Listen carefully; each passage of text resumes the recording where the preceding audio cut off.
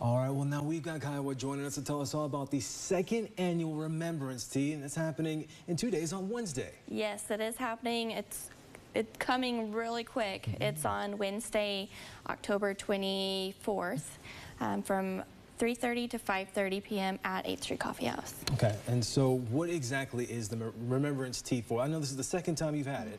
What is the Remembrance Tea for? So the Remembrance Tea is to remember those that we lost to domestic violence in 2023 and from before then as well.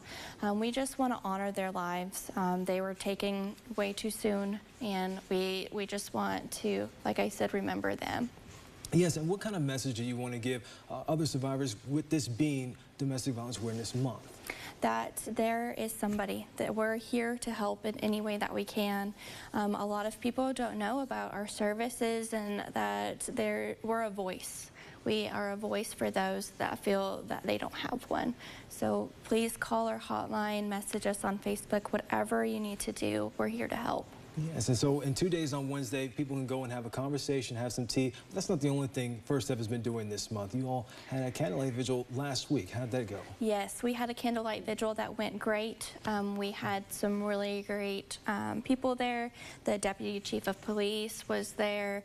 We had some speakers there. So we were so happy to be able to do that, and that was thanks to the Wichita County Courthouse. So I want to say a special thank you to them.